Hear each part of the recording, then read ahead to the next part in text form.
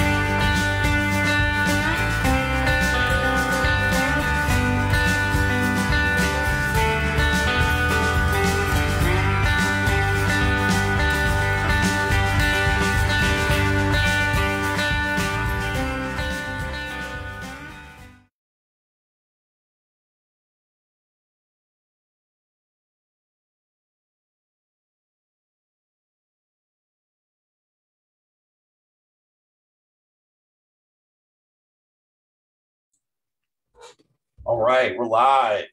Good evening, everybody. It's Thursday. It's April Fool's. As you can hear, my voice is a little bit under the weather, so I'm happy to be joined with John and Carrie and a special guest tonight, Alicia Scott of the Air Scott Hour on All Things Relevant Media, Fridays at 9 p.m. Also a co-host of The Rabble on Wednesdays with Julius and a whole slew of other people and a good gang of voices on that show. I've known Alicia for about 5 years, basically since she got here.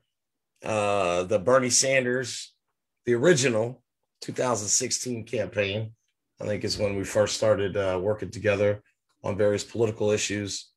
So I'm really happy to be joined by you this evening. Thanks for joining. How are you doing tonight, Alicia? I'm good, Chuck. Thank you for having me. Thanks. Yeah, it's been about five or 6 years now. I think I met you before the Bernie Sanders campaign, and I was got the Bernie Sanders job in 2016. So, I've been in Georgia now. I've been here 10 years. I'll make 10 years in May. So it's been a while. So thanks for having me. Awesome. Well, just a quick update to our viewers before we jump into this hopefully really exciting interview. Yesterday was the last day of the Georgia legislative session. It's known as sine die for those familiar with the Latin phrase, but it was the last day of the session.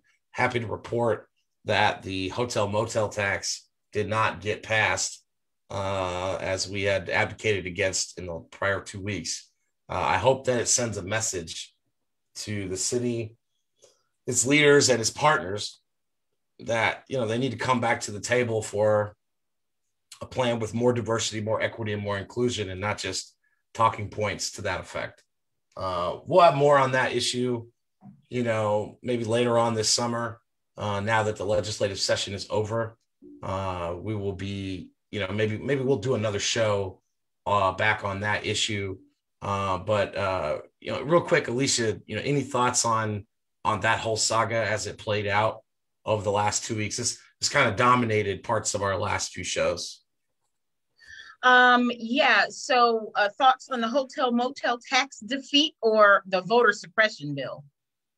I mean, we can go right into that one right after that, but I want to just lead off because that was something that had dominated our last few show topics, and I wanted to get your take on. Yeah, I mean, if you go back to our show last week, we have a segment that's been highly viewed, responding kind of to one of the people at the paper their take on a lot of this stuff. And there was another op-ed that came out after John, that we talked about privately, that is predicting such wild political speculation.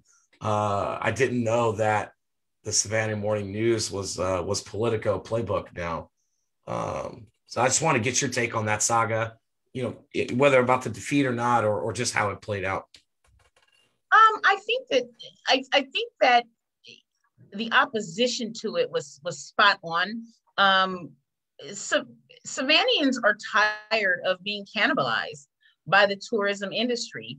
It benefits only the hoteliers, and it just cannibalizes the citizenry. It cannibalizes residents, homeowners, and just the workforce in general. There is absolutely very little benefit to the actual community of Savannah. And one of the questions I heard asked mostly in the community was, if they're going to raise, the hotel motel tax by these couple points, and then they're going to restructure the allocation that the city gets and how it goes back into, Visit Savannah, the chamber, and all these quasi pseudo public entities, which are not really public entities because the city doesn't have any purview over them.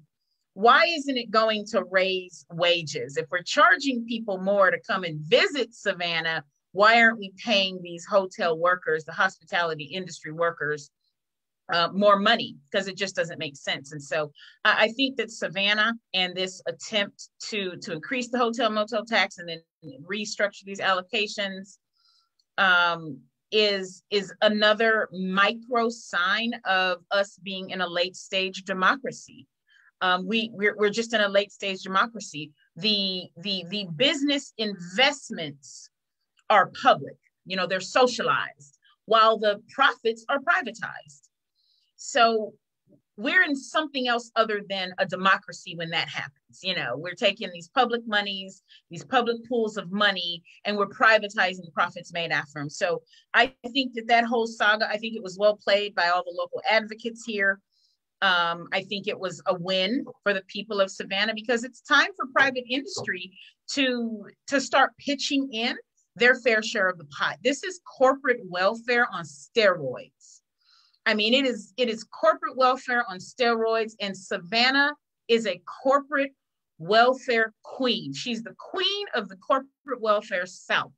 And she's using this hospitality industry to pad the pockets of, quite frankly, a bunch of companies who don't have enough innovative intellect to create money from other places other than to cannibalize it from public coffers. They use the government as an organ to create sustainable generational wealth, because none of them are smart enough to actually innovate and create something new and create economies of scale with new economic development ideas. Let's just be honest there. They don't have the gumption to create a product or any type of new service. They're not bright enough to innovate in technology or any other place. All they know how to do is, how do we get local government to give us another check?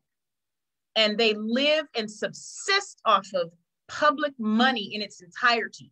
They're the textbook definition of corporate welfare queens. And I think that the defeat of that bill was a big win for the people of Savannah.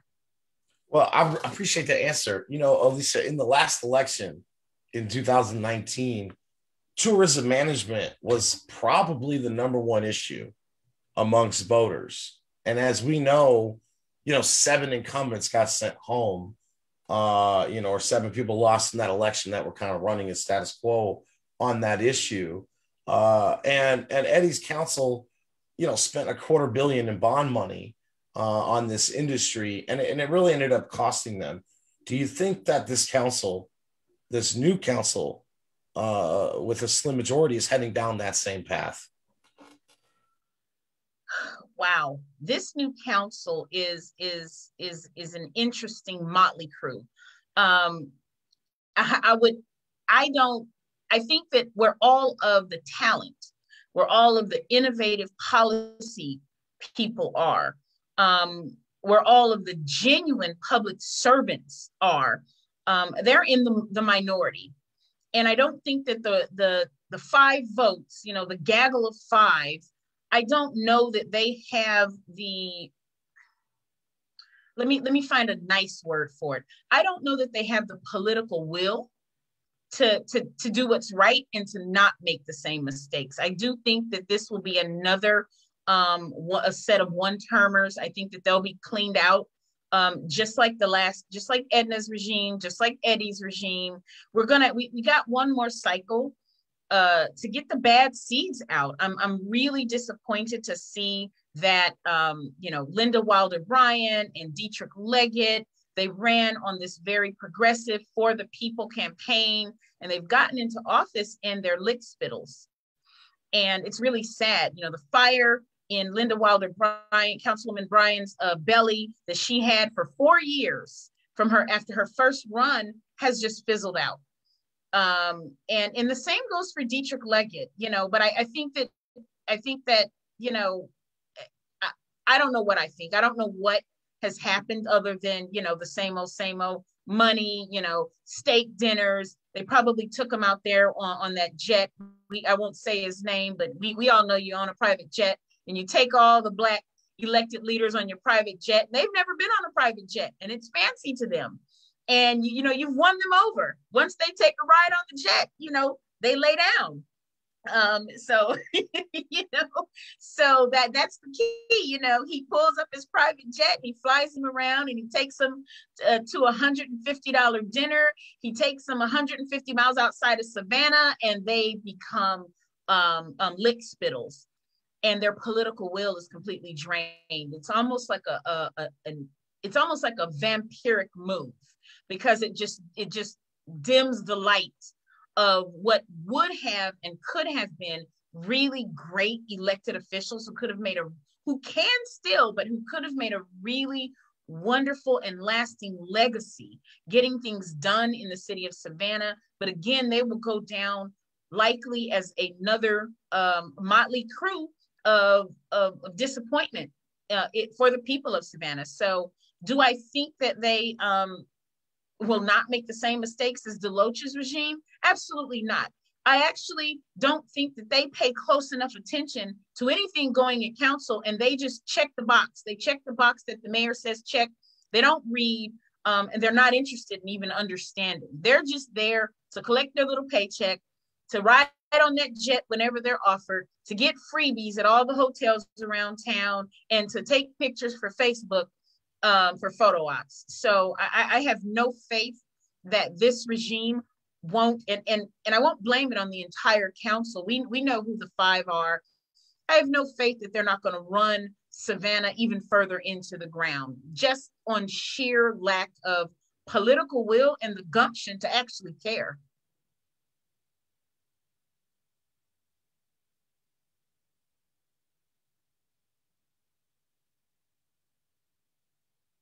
John, go ahead. John, go ahead. No, I'm here. Thank you. I want to remind everybody, interestingly, the title for this episode of Better Savannah Discussions was titled Business as Usual. And what you just described, Alicia, regrettably, while we had this historic election just 15 months ago that promised change and innovation and change, it's been a huge disappointment. I'd like to walk back for just a second to the hotel motel sales tax. And one of the standout ironies for me is that in the memorandum of understanding between Visit Savannah and the city, as well as the city council's resolution to the delegation requesting this bill, nowhere was there any mention or requirement for community benefits agreements or women and minority business participation. And how soon do we forget that our biggest, number one, overarching multi-decade problem is poverty. So here you have a bill that, on the surface, somebody else is paying that 2 cents, that 2% for the most part. They're visitors, tourists. And, that's certainly attractive and why SPLOST continues to get renewed. But how quickly do we forget that the city struggles with so many decades of, double-digit poverty, twice the national average. And here's an opportunity of $7 million of recurring revenue every year. And we didn't even have the wherewithal to tie the two together. Well, one of the reasons why I think it was a good thing it went down and can get, fine-tuned and brought back, because they're bringing it back. So the other thing I want to point out that I personally find interesting is Michael Brown. His legacy and his reputation was impeccable, but the guy left almost 11 years ago, and he's come back. And I think Michael Brown thinks it's 2010. And the way council walked, talked, and performed during his 15-year tour, which ended in 2010, it's not the same. There is a group on council that is just not going to accept business as usual, and they're going to question it. And I see him melting down with this irritation and frustration. But I just want to say, Michael Brown, it's not 2010. You need to adapt to this emergence on council of trying to change business as usual. So anyway, I think the sooner we get a new city manager, the better off we're going to be. Do you really think that we're going to get a new city manager? This feels like, it feels like a Cutter playbook. I think that here's my theory, and I don't have any proof that this is really what's going on. So my disclaimer is, this is my opinion, my theory. It could be way out and outlandish. I put that out there before I say it. My theory is that whatever it was Edna's regime was supposed to get done, that didn't get done because she lost her election, and that Eddie couldn't get done or wouldn't do, Michael Brown has just been brought back in to do that. There's some deals, I'm sure. I know that this fairgrounds deal was something left on the table. Somebody had their eyes on that. Michael Brown has been brought in to do exactly like you said, push those backdoor deals from that started 11 years ago all the way through. Michael Brown is probably irritated because he's used to, and forgive me, I'm going to get just a little bit racial, but I think that doesn't apply to everyone. I'm speaking specifically. Michael Brown is not used to outspoken Black women. And that bothers some old white men. It bothers old white men from the South specifically. You and I get along great.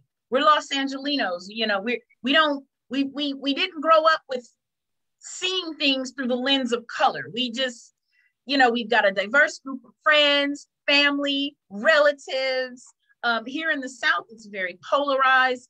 And, these are mouthy Black women to an old Southern white man. And if he's looking irritated, that's normal, that he's not used to women who actually read their council books, question what's going on. So one of two things is going to happen. He's going to give up because those women he'll get tired before they do. Yeah, I think he's tiring, and it shows. And that tells me we're coming to a major eruption here. And so the sooner they can get back to the search deal, the better. And on that next search, the mayor cannot just expect a unanimous vote on everything. That's 2010. That's 2005. Those days are over. the average life expectancy of a city manager these days is probably less than 5 years.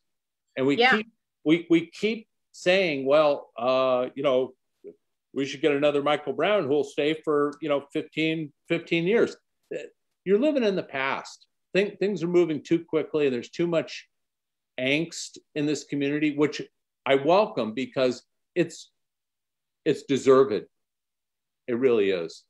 So, and I think it's a part of change. I think we all Savannah is not going to change in just one cycle of council.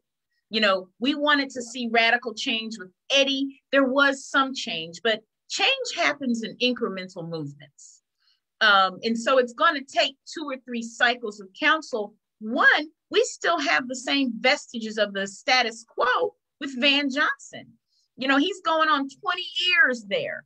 So, he's the last one that needs to go because his mindset is also stuck there. So when you have a mayor who's stuck to 10 and 15 years ago, who brings in the city manager, who's stuck in 10 years ago, we got to undo. That's like, consider that the last knot in Savannah's achy back.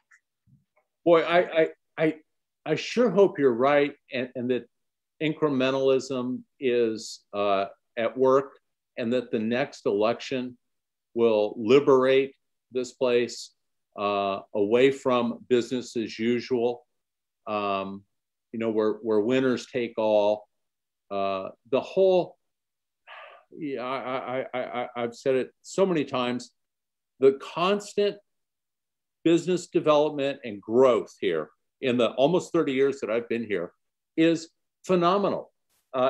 You can't open up the daily paper and not see some celebratory news that the port is doubling, or new airlines are coming in, or CETA's got a new deal. But if that's business as usual, they have to own the double-digit 28% poverty that's never changed. You can't have it both ways. So, I don't think I'm being unreasonable. We get called unreasonable and a lot of other stuff.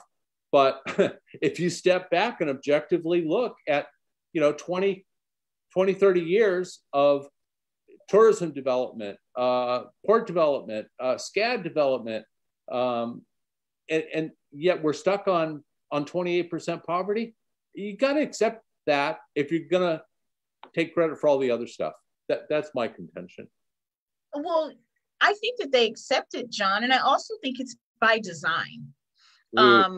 It is by design. Listen, I've got some great history books that talk about, and I hate to go back to this. If you look at Savannah over a continuum of since her inception. I know where you're going. Savannah, yeah, you know where I'm going. Savannah has always been the hospitality, come and party, summer soiree city. But, in the 1800s, slaves worked in all the hotels. Slaves ran the railroad. They ran the restaurants. There were no common people jobs in the city of Savannah. You had the urban slaves and you had the rural slaves. That's why all the little carriage houses exist in all those houses downtown. The slaves lived in the carriage house or in the underground houses and all these beautiful houses on the square. They gave them two black churches so they could feel like they had a little reprieve. People don't want to hear that First African Baptist Church was designed for slave management, urban slave management in the city of Savannah. People travel from all over the country to come down to Savannah to stay at her hotels and eat at her fine restaurants. It's always been a hospitality. It's called the hospitality city, and it always has been. This is old money, and they want to keep this industry alive. Savannah, the previous city manager, Rob Hernandez, told me Savannah's beautiful, but she lives in her history. She literally lives in her history, where other cities have turned their tourism and their history into a very rich, quality historical experience. You go to Charleston, they celebrate African-American history over there. They're building a beautiful African-American museum over there, not a slavery museum, but an African-American cultural museum. They celebrate the Gullah Geechee over there. And it's a beautiful, Charleston is a beautifully growing, while there's some gentrification issues, they don't feel shame with their history. Savannah feels shame. Savannah wants to maintain, that subjugated Black class. So it's on purpose. It's on purpose. It's deliberate. You look at St. Augustine. Their main trolley tours in St. Augustine have a Black history tour. They celebrate all of that. They're not ashamed of it. Listen, this is what these antebellum families need to understand. Nobody Black alive today blames anybody white alive today for slavery. We get it. We got it. We're not over it, but we got it. We're not going to be mad, if you give some weight to it, like New Orleans. New Orleans celebrates its jazz, celebrates its African-American history. They tell you about, okay, yeah, this was this bad thing, but we honor that. We honor all of our history. And I don't know why Savannah can't do that in a classy, gracious, and reverent way. Well said. It basically, to paraphrase what you're saying, is the antebellum historic charm that makes us so attractive to visitors and people that want to live here is the very reason that the structural DNA of our fairness and esprit de l'on here is all wacky and sideways. There has to be a way out of this, and we hope that we're playing a small role in that. We know that Julius and ATR are knocking their socks off, trying to educate people and tell the real narrative. So, I guess we're doing what we can do, but it is a problem. Chuck? Yeah, it is a problem. I think until Savannah reconciles herself with her history. There you go. And embraces it, trying to tell some of this old money that investment in African Americans and the Black side of town does not mean extraction from the rest of town. You see, when you make sure that Black people have equity, because listen, we are 5 generations removed from economic, intergenerational wealth transfer. But when you make sure that the Black side of town eats, everybody eats. Look at Atlanta. Nobody's not there, nobody's not making money on both sides of town. Black people are thriving. There's still a huge wealth gap because the most wealthy Black family in Atlanta is worth about $1 billion, while the most wealthy white family is worth, $40 billion. That's a huge wealth gap, but there's upward mobility. The Black side of town eats, the white side of town eats, because unfortunately it's still very segregated, even in Atlanta. The farther north you go, it's whiter. The farther south you go, it's Blacker. But the economic development, they're working on equity and spreading it out greater here.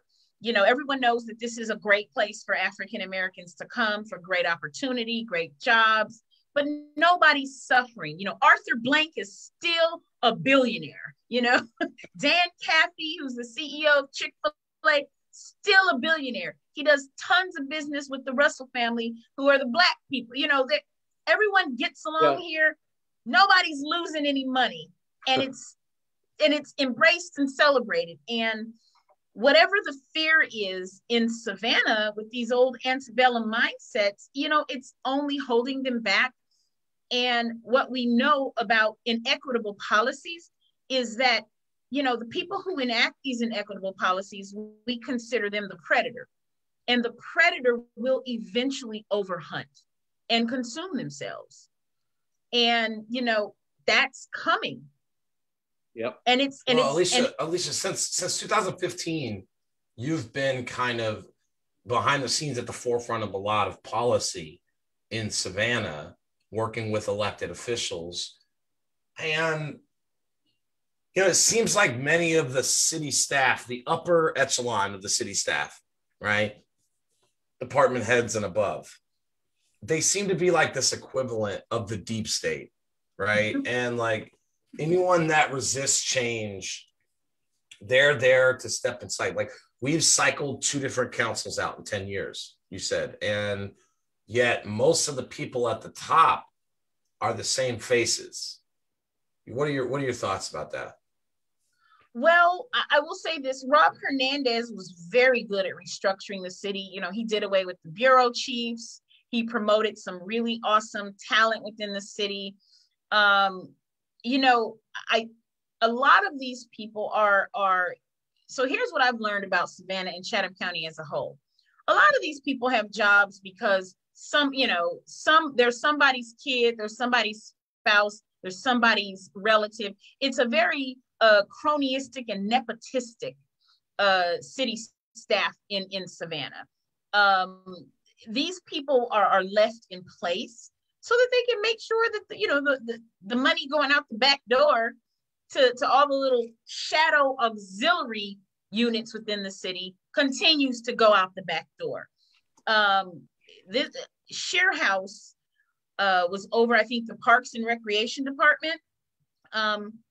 I actually interviewed, because remember I used to write for the Savannah Herald. I actually interviewed with a federal investigator on claims made by 2 sets of books for the Parks and Recreation Bureau back then. And, maybe about 6 months after that interview, he was resigning. He was out of there. He was going because they were, Parks and Rec was running like a mafia, greasing down. I can't remember the gentleman's name, greasing down this guy's palm to reserve certain parks. I mean, it was terrible. The Revenue Department, we know that Hernandez dismantled that because they were the culprits for the water bill fiasco because somebody's, had an inside job on this new billing system. When you look at corruption, think of corruption, especially at the city level, like a body. It has an entire exoskeletal system, a nervous system, a cardiovascular system. It is ingrained and in every little piece. Somebody's niece, cousin, uncle, grandchild, child has a job. And it's woven in so intricately, it's really hard to get all that upper city staff out of there. I will say this, Marty Johnston was gone, last term. And, Van brought her back. Miranda Lotson over at the Entrepreneur Center, I've heard that she's back. She was gone. And she's got there was a huge scandal with her years ago, yet she persists. These people are the gatekeepers to the plantation, is what I call them. And the only reason these someone said resurrecting these dead folks, the only reason they keep resurrecting these people is by design. They've got to get the people in place who are going to do what these antebellum families who actually pull all the strings behind the scenes want them to do. These people are playing 3D chess. And, unfortunately, a lot of the people elected to council are either not even participating in the game at all, or they're playing checkers. Well, they're following the deep state and the oligarchical desires for either the suppression of policy or the maintenance of policy, whichever benefits them the most. Alicia, the Bernetta's district, the first, and Estella's district really seems, in the 20 or 30 years I've been here, it seems like we've pushed a lot of people in poverty out in that direction, or maybe they've just never improved the situation in those districts while everything else around them has benefited. I'm seeing this concentration of need out of West Savannah more than I've ever seen it before. I mean, Dietrich's and Linda's district are all gentrified. So, the nexus here for poverty and problems really is from a lack of attention while we were, keeping everyone else with, projects and new drainage for Ardsley Park and, the Waters Corridor plan that never went anywhere. They weren't even getting lip service. Now poor Brunetta got the arena dumped on her, and I understand she had to go along with it, but I think we can all agree that the arena was about the worst way you could spend $170 million. Yeah, so those are the historically old original, African American sides of town. And, the way gentrification goes and the way these people in the South do business is they push the Black folks to all the undesirable areas. Then once the Black people start thriving, they pull out economic investment in the infrastructure. But then the Black people still manage to, thrive. All of a sudden, something innovative comes down there because let's face it, it's hip to be on the Black side of town sometimes. People love that sort of urban hip landscape. So then an art studio opens, a few artisan restaurants. People want to be on the Black side of town where Black people are doing fun Black stuff. Then all of a sudden they want it back. And then all of a sudden Black folks start sending their kids to college, so they all move out to Pooler. So now they want the Black side of town again. Then they're going to run that in the ground, diminish all of the natural resources, kill the local environment. Then they're going to run back to the suburbs, and they're going to kick Black folks out the suburbs and put them back, after they use up that. This is a cycle. This is what gentrification looks like. Hey, the Salvation Army special use permit deal was the subject of our Thursday night discussions a couple episodes back. Why does it have to go there? I understand the need, and the need is good, the need is worthy, but there are other locations that they could very easily apply for a special permit to go vertical on their existing property at Montgomery and Victory. But for some reason, there's this high-speed express to put it on Augusta Avenue in Brunetta's district. You got any insight for us on that? They want to drive down the properties on that side of town because they will drop dead before they give all those Negroes fair market value for their properties. They're coming for that side of town. They're going to probably use eminent domain to come for that side of town. What better way than to put, a homeless shelter to drive down real estate values? You got to remember, here's what they want to do. They want to put a new set of projects, low-income housing on the fairgrounds, which is toxic land. But they want to take all those people's property in West Savannah. They got to put them somewhere. They're going to move them all to the fairgrounds. This is their hotel and hospitality workforce that they can pay peanuts. This is a plantation management program. The only reason you want to put a shelter on that side of town is to drive down property values. They want to destroy the African-American real estate wealth on that side of town. Yes, it could go a myriad of places. It should go in a very nice building away from all residential areas. Let me give you an example. The Salvation Army equivalent shelter in metropolitan Atlanta is literally smack dab downtown.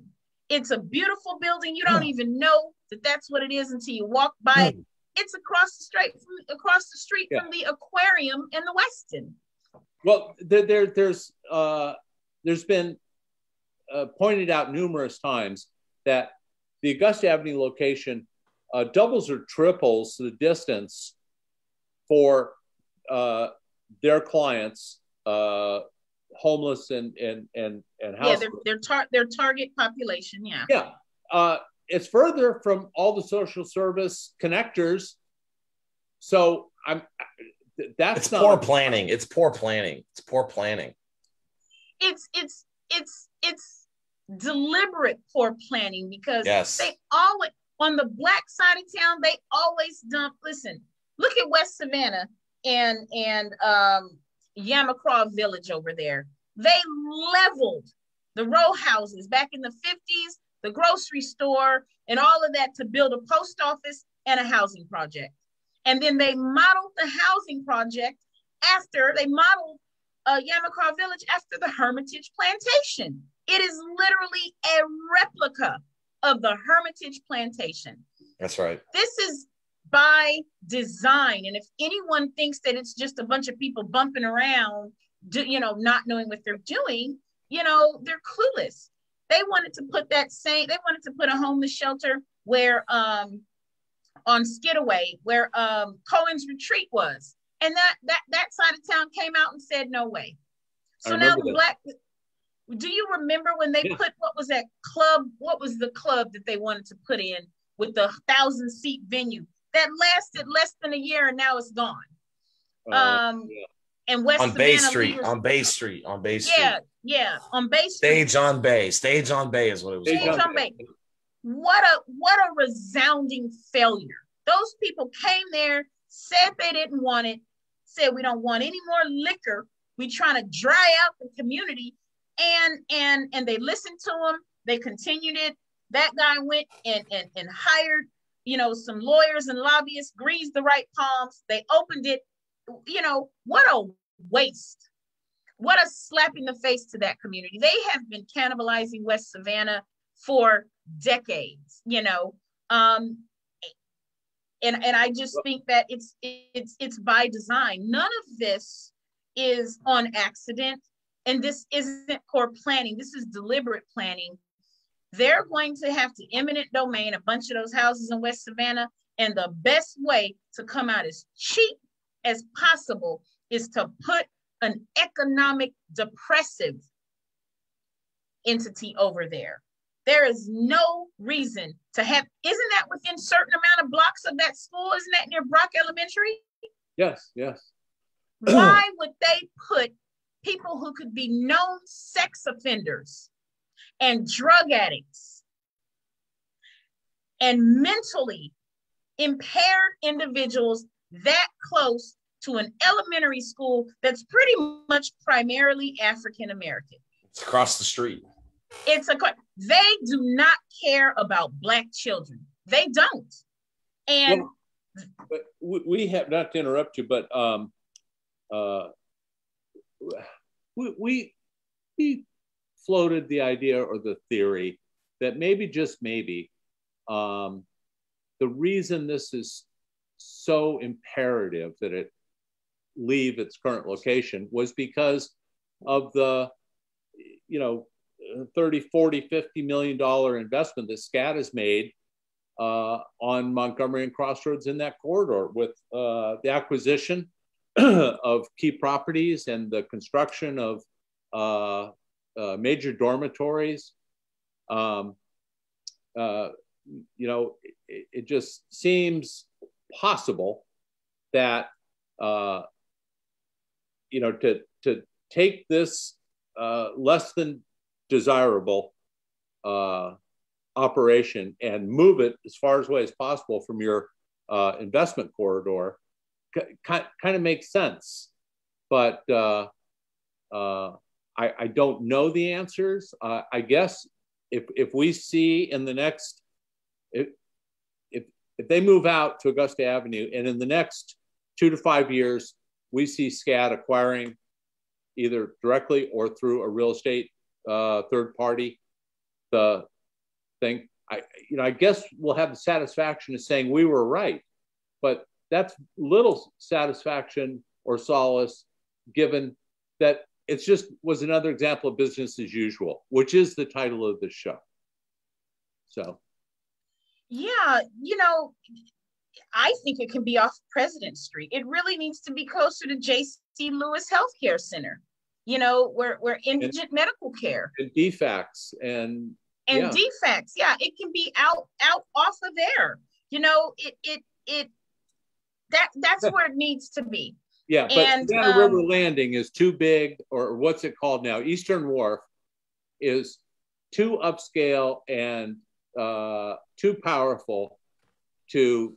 Because the houses are 600,000 there. Yeah, But to be honest, that's where it's supposed to go. Oh, because listen. because that won't damage the property values in that area. They can withstand that. But in an already depressed neighborhood, it just damages it. Listen, these people know this. They know this. That's why we know it's deliberate. They're not fooling anybody. Listen, I just want to make a point here. This is not us calling West Savannah a disadvantaged neighborhood. The U.S. Census says it is a fact.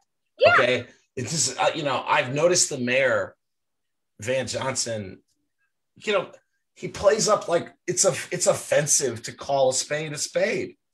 The problem is the problem. Call it the problem. Yeah, you got to be careful for people. He does a lot of virtue signaling. He's become the virtue signaler of the year. And he tries to guilt people, white people. He tries to guilt white people with these false narratives and these illogical fallacies on, guess what? It's okay to call African Americans Black people. Nobody's offended. It's a generalization for people of the African American diaspora. Africa, calls themselves. It's okay to call the depressed or disadvantaged side of town exactly what it is. We know it's in a HUD census tract of poverty. We know it's in a red zone. There's nothing wrong with calling it that. They have not gotten the same infrastructure investment that the rest of the city has gotten. Therefore, it is disadvantaged. They have, they won't let Sylvester Formey build a grocery store over there. He's got these wonderful plans to really develop that side of town. He cares about the environment. He built sustainable Fellwood, caring for the most vulnerable people in our community, which is our seniors. It's beautiful. You got a Black man. They always say, pull yourself up by your bootstraps. There's a Black man who's trying to invest, and he just wants the same help that Kessler gets. Right. But he can't get anywhere. And he's got just as much money, but they won't let this man, do for the side of town that he cares for. It's ridiculous. Alicia, let me ask you on the arena and West, all the investment between the Canal District and the arena, that's West Savannah. Would it not make sense for the delegation to somehow, some way, get some legislation through that would cap the property taxes for the next 5 or 10 years for everyone, not just the Stevens Day owner-occupied, but the businesses and vacant lots and all property that's going to get the whammy ultimately from, $300-400 million worth of investment in their community. Isn't that the unintended consequences, and shouldn't we do something to mitigate that?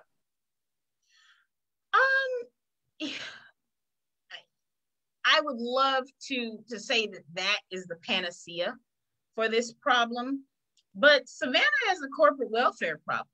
What was the last number? There are 18,000 properties there that are tax exempt. We're hemorrhaging. How much was it? We're hemorrhaging in what would be real estate taxes?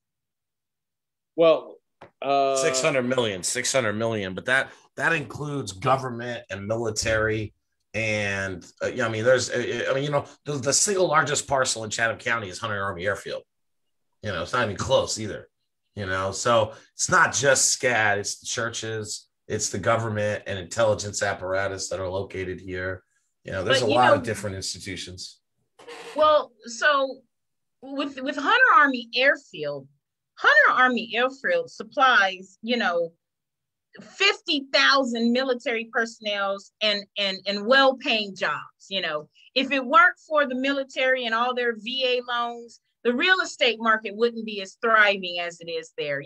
So Hunter Army Airfield is an economic engine for Savannah, because if you're not in the military, you probably have a craptacular job. You either got to be in the military, work for Gulfstream, and then there's a tiny amount of good jobs at the city and at CETA that go to all the, everybody's kids. Nobody can get in at any of those places. Someone told me something really interesting. Savannah's a one-job town. If you come to Savannah for a good job, you got to keep that same job forever, because there's nowhere to go. The same, 50 people get all the good jobs. Look at Coco Patrick. She can bounce wherever she wants to go. She gets the same good job. She goes from Savannah Country Day to the Creative Coast. Now she's a deep, it's like there's like 10 people who've had multiple good jobs in Savannah. So as far as, capping the property tax, I don't know without looking at everything if that is the solution. We have Stevens Day. To be honest, I think that, a part of the hotel motel tax could solve some of the problems, but it can't just all go to the Chamber of Commerce. It can't all just go to Visit Savannah. There are revenues coming in via, regressive tax, like SPLOS.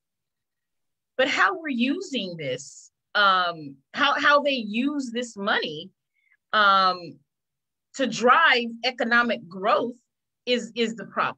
Well, if you look at the project list in the most recent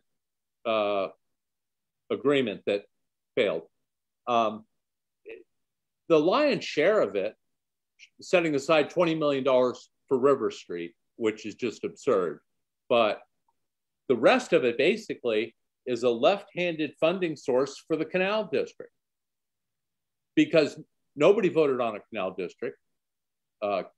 Citizens didn't vote on it. It wasn't in a SPLOST.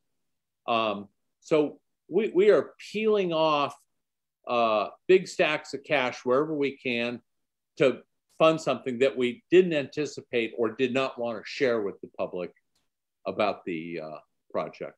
So. Yeah, this is, sadly, this is one of those things where, perhaps Savannah should lose her ability to use SPLOS. We know that in the previous administration, Stephanie Cutter passed out SPLOS money willy-nilly to every district, and no one ever voted on that. So, yeah. So Savannah's been abusing SPLOS for a long time, and SPLOS is also, it's a regressive tax because it drives up the cost of, all your goods. Yep. And no matter how much money you make, you're going to pay more for your loaf of bread and when you go to the store than you normally would if all that SPLOS and e-SPLOS wasn't tacked on. And then it goes to the same, few companies get awarded the contract, so it only benefits a small section of Savannah. I don't know. I think Savannah has been, again, Savannah is the smorgasbord of corporate welfare. Capping the property tax, I think that we probably have a good deal of exemptions. I don't know if that's the answer, because right now we know for a fact that the reason why we're in this predicament is because, residential property taxes can't fully sustain the upkeep of a city's infrastructure. Well, we are not. True. and I'm not suggesting that this is a end-all global solution, but I can't help but logically believe that the property values, including Chatham Steel, by the way, are going to go through the roof once you make a $500 million investment within a square mile radius. Okay. So as much as so many citizens say, we got to have the arena, You promised it to us. We have to have it. It may wind up. I don't want it to wind up being careful what you ask for. It's happening. There's no stopping it. So what are the consequences of it once it's finished and working? And that's what we should be thinking about right now, not once these people property taxes double. Okay. And if there's a legislative solution for we do TAG, tax allocation district, business improvement zones, enterprise zones. There must be some legislative like a Prop 13. You're talking about like what we have in California is called Prop 13. Yeah, Jarvis can. I'm saying, but in a defined geographic area, much like a enterprise zone, to give a buffer to the multi-generational families whose values are going to skyrocket, and good for them for wealth building, but they got to be able to hold on to it and not lose it. And mitigating that property tax, I think, would be a worthy effort or request to the delegation. Start working on it now. Yeah, I mean, I think, and now that I think about it more, I think that is something that should come into play. Yes. Yeah, I don't know why Brunetta had such a damn hard time trying to get community benefits agreements attached to the arena spending. She got slow rolled and poo-pooed and delayed. I don't even know if they're in place now. Are they? No. Let's go back. Okay. Let's backtrack on how the arena came about. They said they wanted a sports complex, and then they got a sports development company to do the study. Oh boy. So they never got just an independent feasibility study. They got Barrett Sports Complex to do the study. And all that means is when you call a sports arena development firm, they're going to tell you how project. Sure. Yeah. They're going to say, they're going to give you. So it's a fake study. And I don't think the public understood that at the time. Instead of it being an independent feasibility study, you got the sports developer to tell you, I could build you a sports arena. So they shoved that down the throats of the community. Nothing about this was planned properly. Where the arena should be?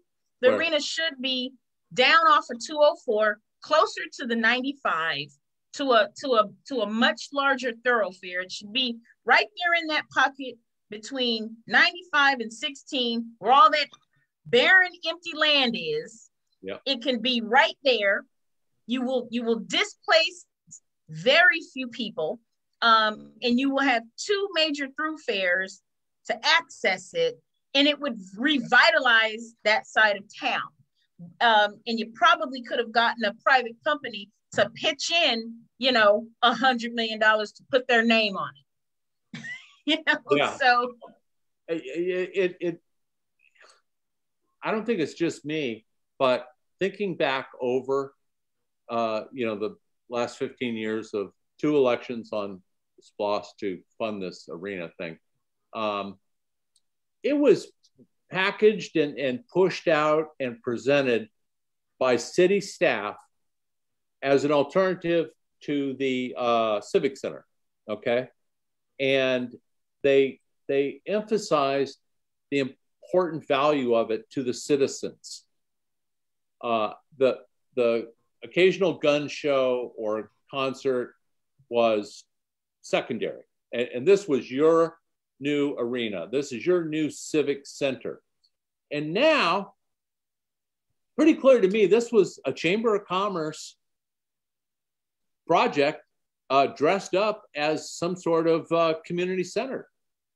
So, the emperor has no clothes now, but it took us a while to figure it out. Yeah, what's scary is we don't know what the local environmental and infrastructure impacts are going to be to that side of town. I remember reading, talking with someone who was at the MPC. They're saying, we don't even know what's under the ground over there. We don't even know if that area can hold a structure, that large. Like this is going to be interesting. It's going to be very much like that Plant River Hotel, which was very much behind schedule for trying to shore up the river. Yeah. And they're going to have to displace at least a square mile around it. I have no idea how they're going to get traffic to this, from as far away from 16. I mean, they're going to decimate, downtown Savannah. Well, you really think that it's going to be flooded with people? Nobody is coming to Savannah. I don't think so. I think it's going to be a white elephant. I hope I'm wrong, because of the size of the investment and all the blood, sweat, and tears and pain that we went through over this dumb project. I mean, well, it's gonna end up somewhere like the which finally is done. It possibly will be a huge white elephant like Boston's Big Dig. It's our, make it close to home. It's our spruce goose, right? It's our spruce goose, yeah. It's our Heaven's Gate, to use a film metaphor, Yeah. So anyway, time will tell. Well, listen, you've been so kind. Chuck, do you have any? I have a question. Yeah. So after we did the presentation in Atlanta, I got in a really great conversation with the CEO of Visit Savannah, and he didn't seem to understand the issue with the hotel motel tax, creating this diversity, equity, inclusion plan, and only creating one position for someone who's Black, brown, or indigenous. It creates one position for a person of color, which would be housed under a majority board, which is dominated by Caucasians. And this revenue stream only created a certain amount of money for a new museum, and it created nothing for existing locations. What are your thoughts on the aspect of that, and how the 4 women on council have been treated in the news and the media, following their dissension and voicing their wants and needs to counteract what was requested and explained to council with the diversity, equity, inclusion plan? So this is a great textbook example of structural racism, and it's part of the reason why we don't like inclusion anymore. See, inclusion implies that someone else owns those spaces, and they're including you in a tokenized way into these spaces that they own. The new movement is a movement towards equity. There's nothing equitable about that plan. The women on council are experiencing, they're coming up against structural racism. And that's just the bottom line, just like women who come up against, gender bias. If a woman is outspoken and she's, I don't know if I can cuss, but she's a B. Yeah. A woman who's outspoken and driven is a bitch, but the man is a real go-getter. Yeah. Black people who are articulate and educated, are uppity. We're not supposed to be, we're not supposed to have innovative thinking backed by, formal education. These women are coming up against what's called structural racism. They are, sadly, they're putting a crack in that glass ceiling, creating one position, and then suggesting that it be a slavery museum is tone deaf, is racially tone deaf, for one, implying that Black people want to actually go to a museum called Slavery Museum, because what the majority of these people doing this stuff in council, don't realize is, Black people aren't the descendants of slaves. We're not. We are the descendants of African people who were enslaved. To call Black people descendants of slaves goes to the old definition of what a slave is, 3/5 of a human. We know that that's not true. In fact, science has told us that dark-skinned African-American people are the only true 100% Homo sapiens. The rest of us, is even me, we're hybrids. That's a whole other conversation. So there's a whole mindset shift that must occur. And the tone deafness of the Slavery Museum, the one little penny ante position, the Beach Institute and the King Tisdale Foundation, Cottage Foundation exists. There's a whole other entity that they could have funneled money to give equity to African American culture and African Americans in Savannah. There's, what's the other place? The Kaya House. The Kaya House is over there. That needs a revenue stream. The Ralph Mark Gilbert needs a revenue stream. There are 3 existing museums over there who desperately need a solid revenue stream so that they can hire real staff and be run, efficiently and successfully. They could have started there, but did they start? No, they want to erect the Slavery Museum to basically do another Hermitage plantation replica move.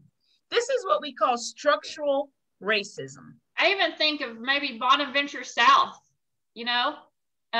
putting some. Oh, you mean not Bonaventure South? You're talking about Laurel. Is it Laurel Grove? Yes, sorry, Laurel Grove South. Putting something in there, or going to the Pinpoint Museum and putting some money in. I keep thinking in my head the Gullah Geechee village outside of Beaufort that gets funding from federal, national, all kinds of, and it's cultivated. All these things could be cultivated even through Savannah State or a local university to help run it and then put some education into it. And I heard word that the person that was going into that position didn't even have a background in, minority tourism.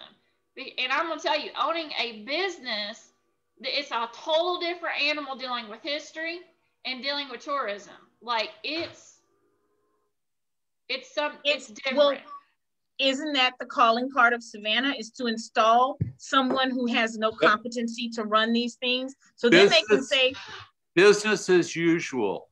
Business as usual. Yeah.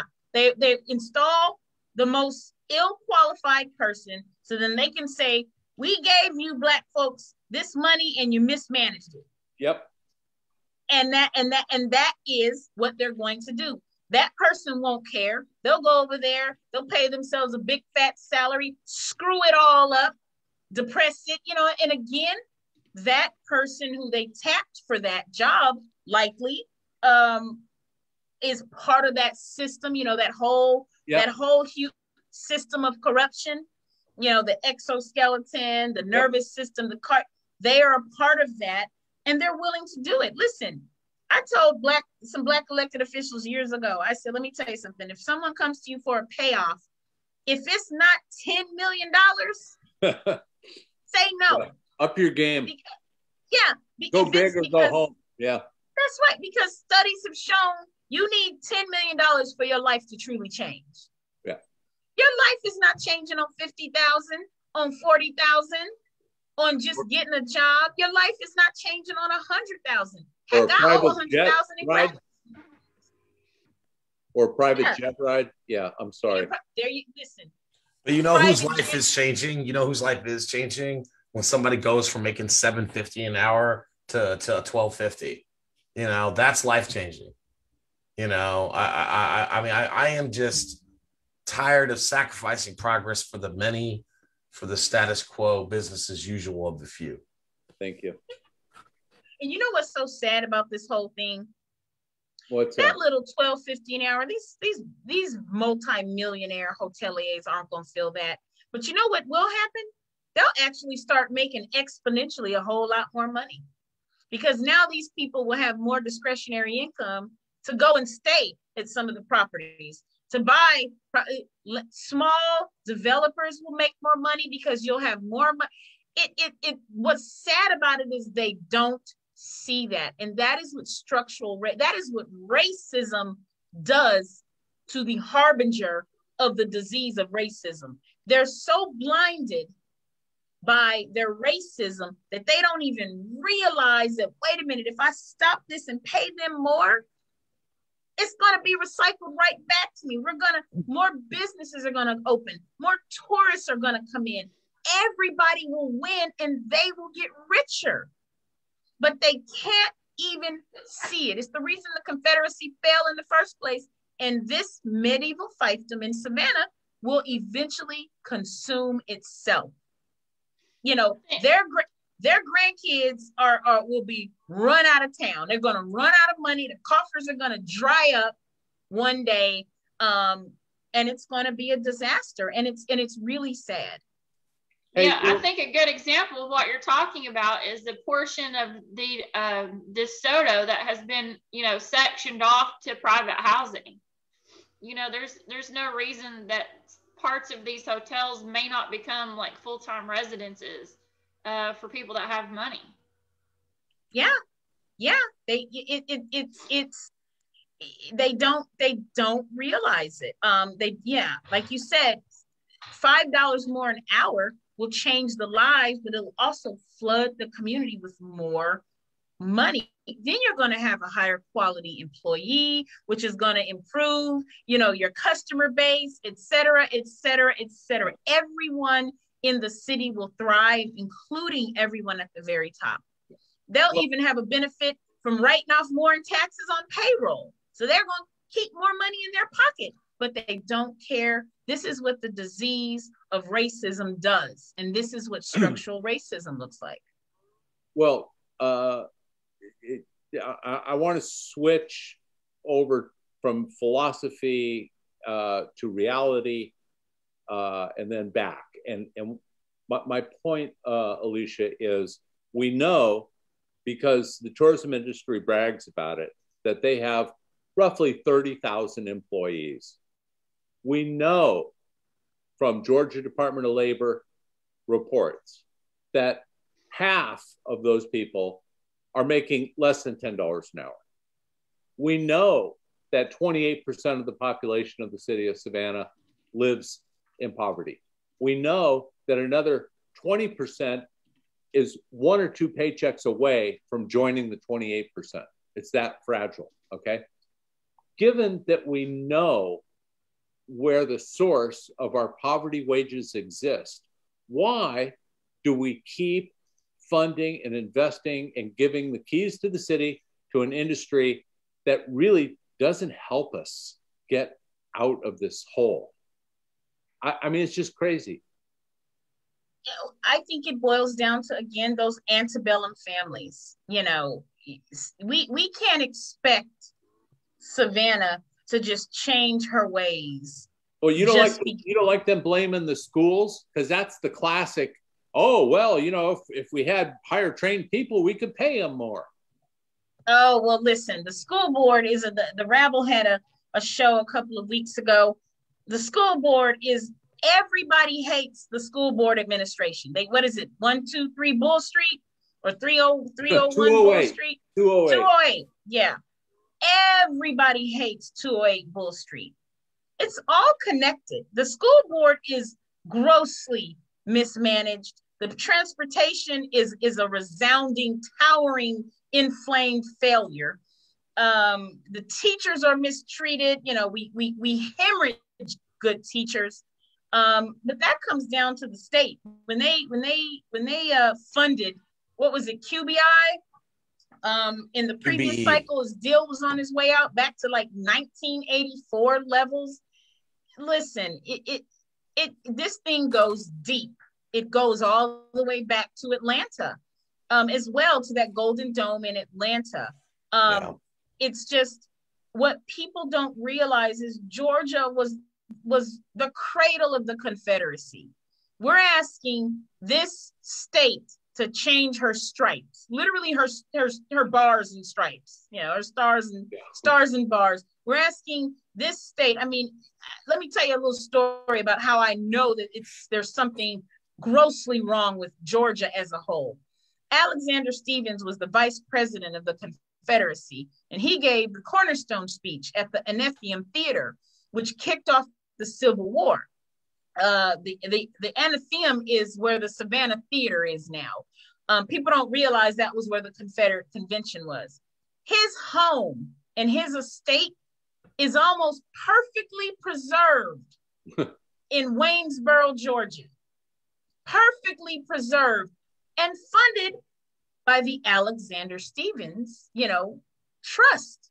This man's legacy is still alive. Yeah. Celebrated. Yeah. His house, they have the audacity. So he's buried there in front of his house. His family graveyard is there. Now listen to this. You ready for this? The family graveyard and the old church that's there is still there.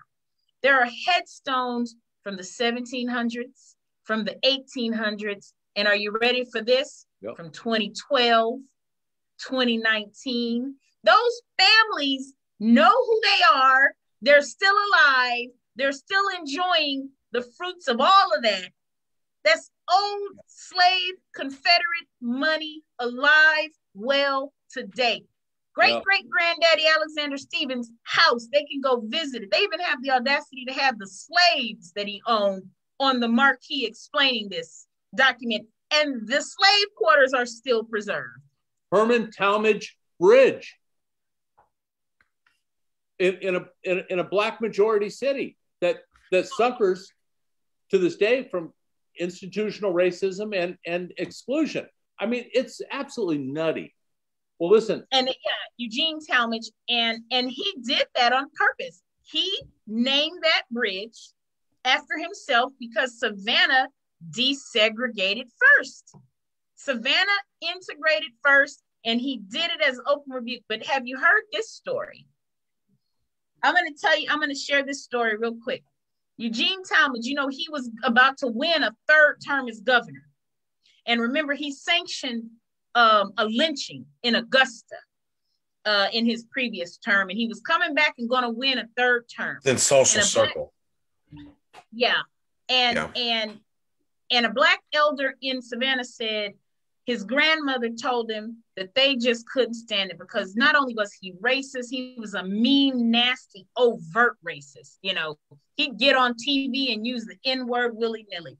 He said a pamphlet circulated all across Georgia, all through Savannah, where they had a prayer visual. And the message that the Black community used was, God, please deliver us from this man. They had a whole prayer visual. That man dropped dead a week later and never took office for his third term. Wow. Prophetic. Yeah. And I said, and I've heard recently from someone else that the same thing happened with the previous Chatham County sheriff before who was it? St. Lawrence? St. Lawrence, yeah. But prior to St. Lawrence, there was a sheriff in Savannah who said, that's not going to be turned into MLK Jr. Boulevard over my dead body. They said the churches got together and prayed to deliver him from him, and he died. And they named it MLK Jr. Boulevard. Let's finish on this topic here because, John, in a conversation the other day, we were talking and I said to you, everybody acts like the business interests, the elite, like they aren't pressuring politicians to deliver their agenda.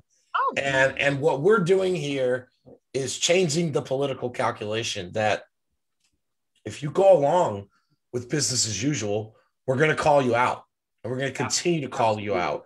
And we're just doing the same thing, with less money and less power as those in the elites. So, Alicia, why don't we end on you telling our audience a little bit more about what you are doing with ATR, All Things Relevant Media. Seems like these two organizations are the only ones kind of pushing a counter narrative to the local establishment media. Why don't you talk a little bit to us about that? So I'm one of the co-founders of ATR Media. I launched my show sometime last summer, and then I got with Julius Hall on a business model to bring more creators under a channel to give us some sort of local Black political news, sort of like a BET or a TV1. The goal of ATR Media is to get regular people in the community. You guys John, you've been a guest on ATR. We want the people that actually care about Savannah to have a platform, because Savannah Morning News is biased. That the news company that bought them, they're capitalizing on the conservative and racial nature of what the Morris family had created, which is another family living off corporate welfare. That's another story. So ATR's goal is to create a news channel driven by African Americans, for African Americans, educating. You got to remember, we've had these discussions, John. The African American voting populace in Savannah rarely votes on policy. They vote on personality. They vote in their pastors, social workers, and they coach. Football coaches. And they don't understand that, what qualifies you to actually be a good public servant and an elected leader is you need to have some competency on what it is a city needs to run and thrive. And you should have some vested interest in her most vulnerable population. It happens to be African Americans. We know that if we can get economic development in the African American demographic within Savannah, we're going to alleviate crime. That benefits everybody. It benefits. We're gonna provide you with more people who can pay the rent on your income properties. That benefits everybody. So we're trying to educate the Black population of Savannah on, hey, listen, just because they're Black, you don't have to give them your vote. You want to give the vote to the person who has the best interest of the city as a whole and who understands that, hey, there's this population we need to do a little massaging on, or we need to implement policies that are going to help that side of town thrive. Because when that side of town thrives, the other side of town thrives and everybody thrives. So that's what we're trying to do at ATR, is to help educate and bring real news to all of Savannah. But we definitely needed a new media platform, because we can't just go on the Savannah Morning News having the only political influence in town. We needed to disperse some of that power. We all really need to boycott the Savannah Morning News. It's anti-Semitic, it's racist, it's anti-people. They've endorsed Donald Trump, who was a misogynistic, anti-Semitic, racist, bigot, sexual harasser. He was, the clown in chief. We really need to cancel our subscriptions and to not read it. And to, quite frankly, we need to stop sharing it. If you get it at your house, I'm not saying you do what you want to do, but they have an agenda, and that agenda is business as usual. So ATR is a force that's trying to combat that. We simulcast across a couple of programs. We don't want to just be the harbinger of bad news, but we do seek to be a systems leader, which is, if you look at the media, it's a system. And we're trying to catalyze systems change in the mainstream media in Savannah and Chatham County. Well, thanks for joining us. We appreciate you coming on to tell us all about that and give us your perspective on some of the current events going on here in Savannah. My pleasure. Thank you for having me. I hope that I answered all of your questions well.